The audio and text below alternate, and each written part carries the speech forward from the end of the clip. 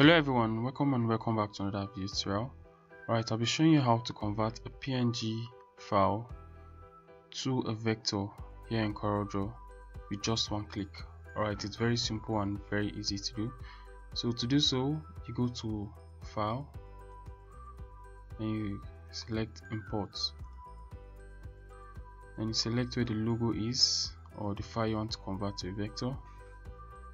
So this, I want to convert this, so you drag, then P to fit to drawing page. So before we convert, let's observe something. So this is a PNG file of a logo I created. So let's zoom this. So when this is being zoomed, it gets blur the more you zoom. So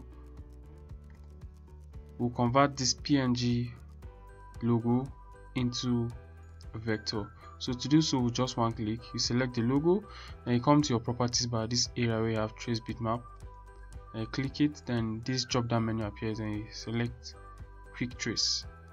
So what this does is that it creates a duplicate. So to see the duplicate, it's already highlighted, so you just hold Control and you drag. So this is our vector logo and this is the PNG. So this, if you zoom this, it gets blur. So if you zoom this, it still retain its quality no matter how you zoom it or how much you expand it. And also you can change the color to whatever color you want, but you can't do so with the PNG. It doesn't work.